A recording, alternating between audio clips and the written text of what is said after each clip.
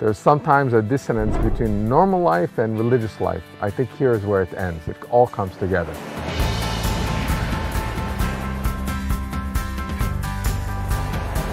I grew up in Stamford, Connecticut. I was born in Israel, and I grew up in New York and in Florida. We made Aliyah from Baltimore, Maryland. We made Aliyah from Australia. Came from Florida. We're driving out in this windy road. We finally get here, spent one Shabbos. We saw the shul, we saw the people outside, we saw the kids having fun. And the shkafas were the same of just Eved Hashem, being a good Jew. What else can you ask for? One of my dreams is that my grandchildren should be able to come to my pantry and take what they want. So now, we live in Neria, and that's why we moved here. The people are beautiful, but we assumed everybody in Israel is beautiful. And then we saw the teens volunteering. And we said, this is where we want to raise our children. We were looking for a small kehillah, somewhere that our kids could really be Israeli. The community life is very focused around the kids. We have children in the Ganim, and they're super happy. My kids love going to school, even now during Corona, when the Menahel gives a shiur every morning. My kids are fighting over the computer. I want to see it. Our kids come home happy every single day from school, and they're learning so much. If we asked the kids, they would say they did not enjoy going to school. But now that they're older, they're very happy that they went to the schools they went to.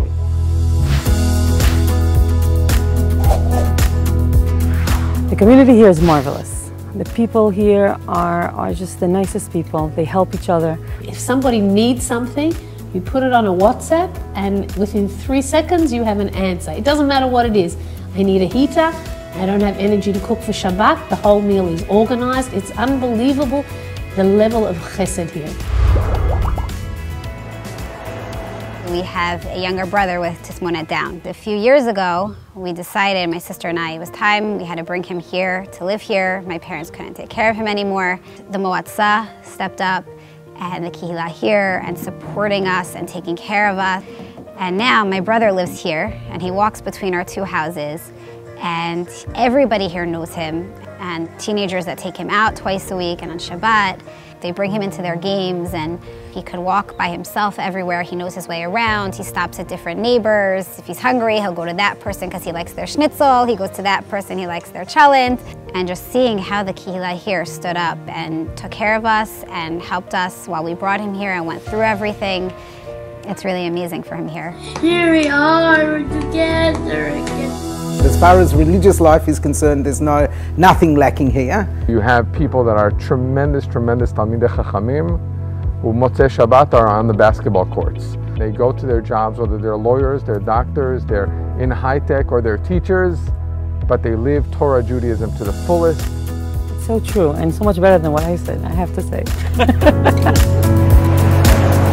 Although there are many different types of people, you can always find your niche.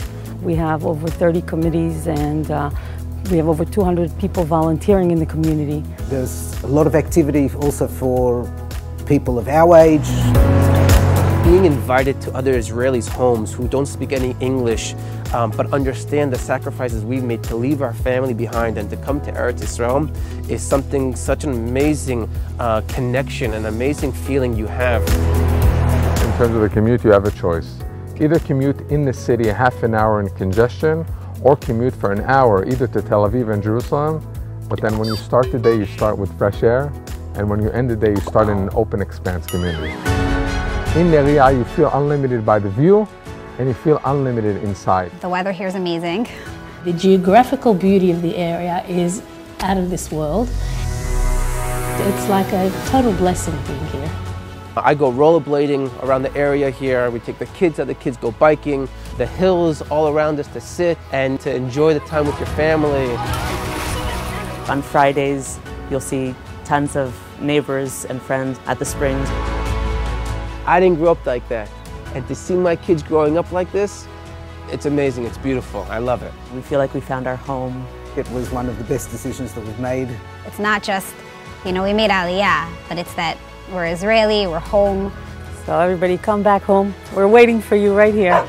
Bani, you're living the dream. Are you living the dream?